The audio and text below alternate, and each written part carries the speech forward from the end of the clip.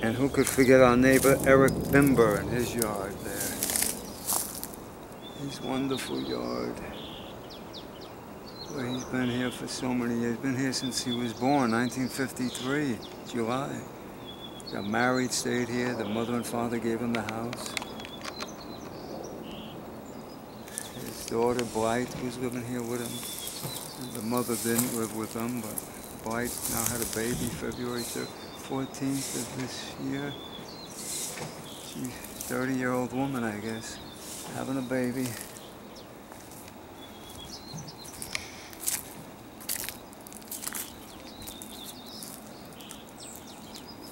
Let's check one more time that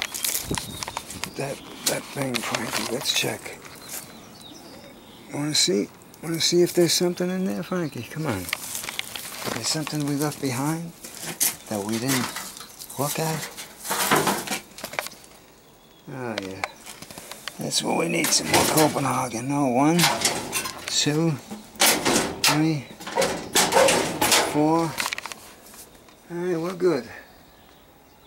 Pete Govertz painted the interior of this one year for 25 bucks. Two summers ago, maybe 2015 summer.